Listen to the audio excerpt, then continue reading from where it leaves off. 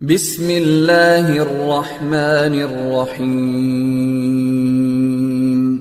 رب زدني علما. So probably if you are looking for some kind of rack rentals, then the INE.com is one of the options where you can go with. So you just need to log in with your account.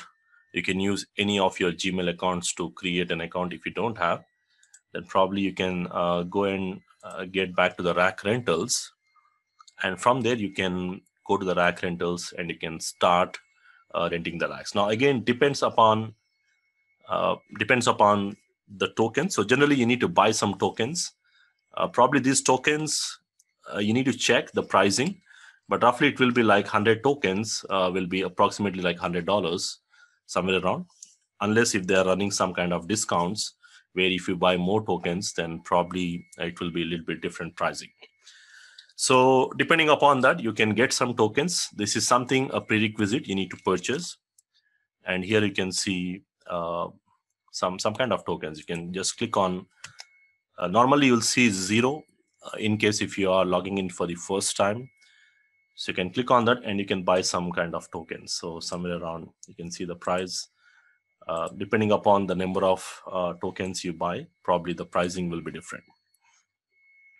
So once you get them, then probably once you do that, then your tokens will be shown on the left side. Now this is one of the rack option which I use whenever I want to do some labs, which might not be possible sometimes on the virtual setup. So here you can see I already have a schedule this thing. So just we have a schedule for 2 hours, probably from 8:30 a.m. that is from 10 minutes from now. And then from here, if you want to access, again, we'll see this rack rental login details once the rack starts, the options. Now, depending upon which rack you want, based on that, the number of tokens you need to have, it probably will vary.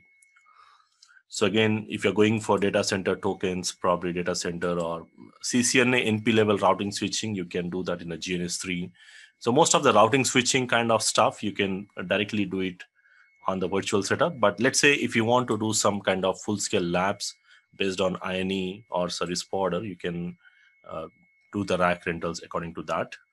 And based on the rack, what you are trying to access, you have a rack rental guide.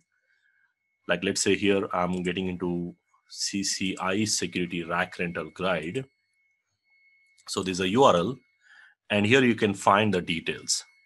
Now, basically, these details includes the rack overview, like what is exactly the rack and how many physical devices it has, and what are the virtual devices it offers.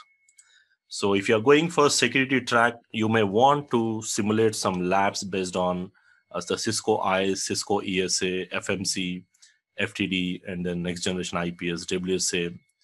Probably these options, these devices will be available. So you'll have these devices, and these are the typical devices what are available in the CCIE security rack. So similar way, you can, these devices will vary in different tracks again. Now, similar way, if you want to get into the specifications of the rack, like what are the devices available, like the routers, switches, ASAs. Now, these ASAs, these are the physical devices.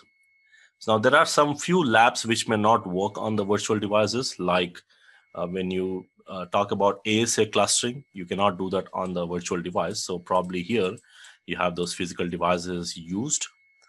So these are physical devices offered, and then likewise, the connections, which port goes to which device, probably the connectivity information, and also you will have some kind of server software, which includes like Active Directory, or if you want to use some CS services. So FTP Telnet, these are the additional services which will be available on the softwares here.